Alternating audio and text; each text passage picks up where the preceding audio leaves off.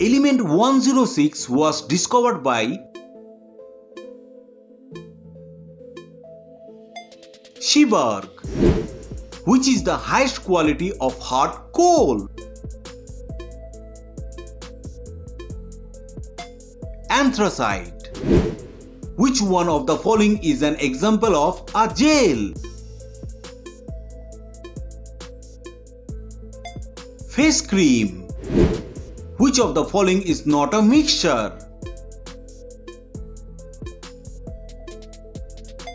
Graphite. Which of the following chemicals is used in photography? Silver bromide. Who developed hydrogen bomb? Edward Taylor. Number of newtons in an atom of hydrogen is 0.